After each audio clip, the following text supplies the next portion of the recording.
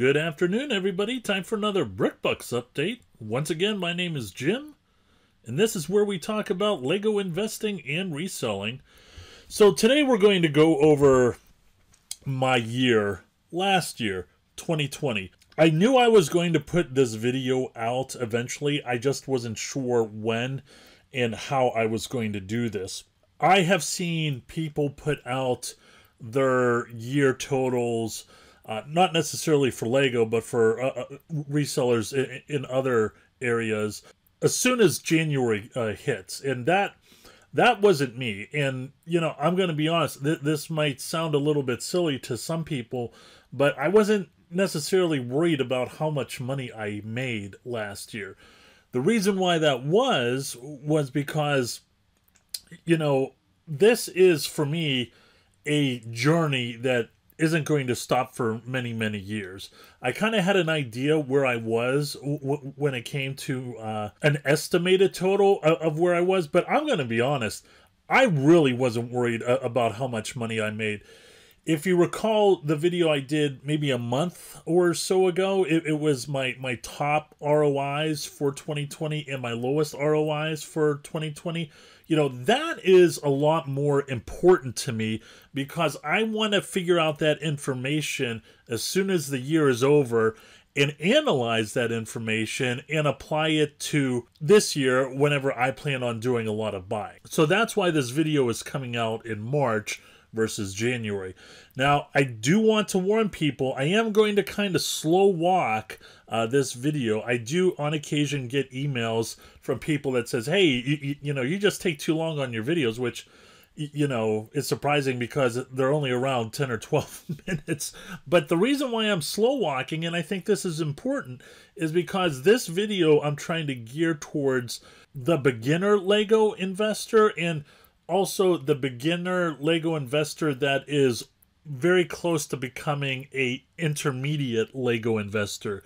They already have maybe a couple years under their belt and they're wanting to look for a little bit of insight on what they can do to achieve better results. So let's talk about Q1. I'm not sure how other Lego investors anticipate what their sales are going to be, but I know pre-COVID and you know, last year was quite different. You know, I will have a strong 2 weeks in January because there's a lot of overlap from December, right? And then when February comes, I mean, it's going to drop like a falling knife. I'm going to go from 5 figures to probably 4 figures, and that's just the way it is. And then as spring comes along, it's going to continue to be 4 figures. But 2020 was quite different, so let's get into it.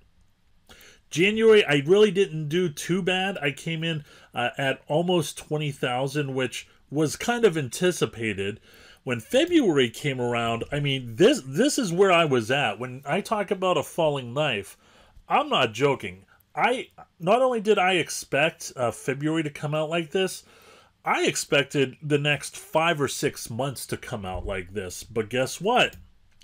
Here comes COVID, and let me tell you, this was quite a surprise. You know, I had a lot of things going on. I had open heart surgery. There was COVID coming. I just wasn't even thinking about Lego sales, but you know, I did pretty respectable whenever it comes to my March sales.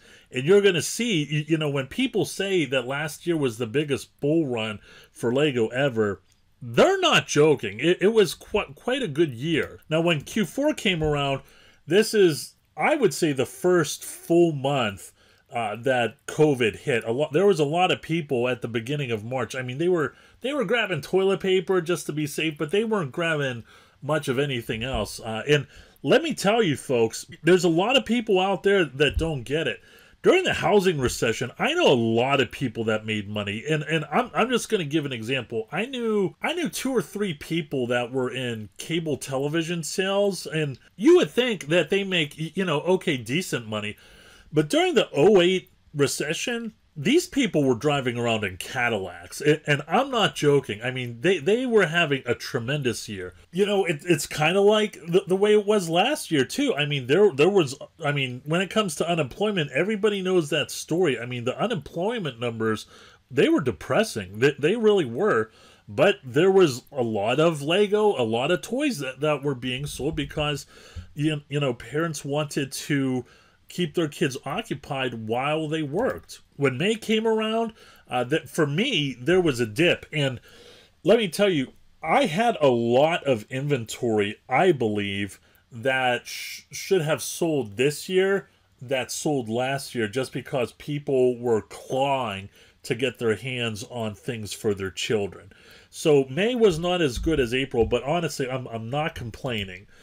When June came around, I couldn't believe June. June was fantastic. Now, before we get into our third quarter, I do want to talk a little bit about our Patreon that we have. It's for premium members. Last week we had somebody who was ungated on Amazon, and we celebrated that. 2 weeks prior, we celebrated another Patreon member who was ungated.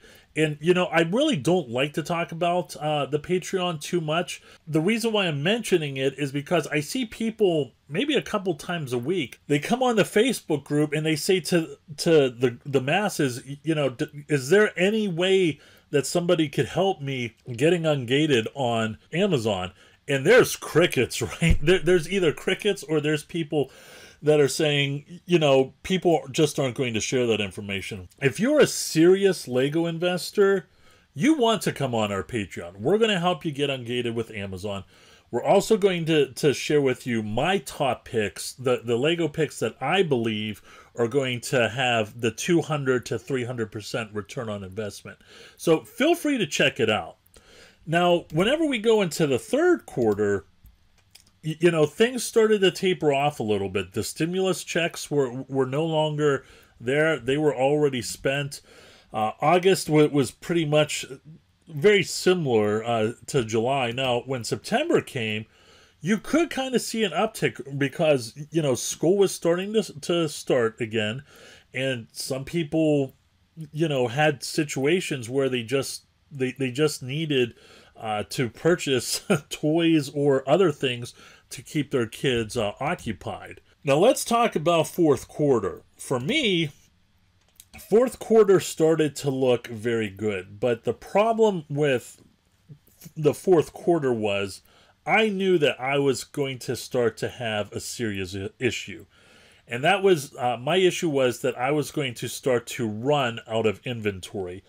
And the problem I had was I had a ton of inventory that was on hand, but it just didn't mature enough to where I could just release it. I had already lowered the price a little bit, and I wasn't in the position where I was going to lower the price anymore. I refused to do that. And if that meant that I was not going to have a successful Q4, I'm fine with that.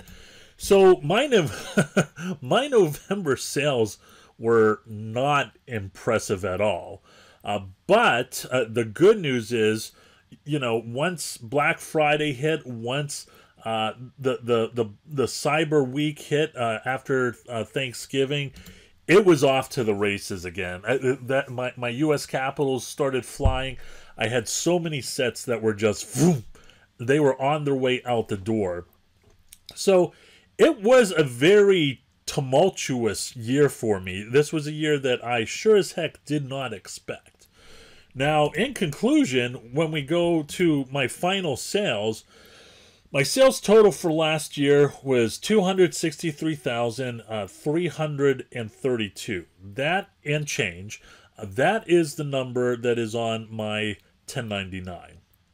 Now, my question to you is, what do you call a reseller's performance that sold as much Lego as I did? A good start. So, I'm really not the kind of person that high fives and does a lot of celebrating. Whenever I purchased my first house, I had a lot of family members and friends that are like, how come you're not high fiving?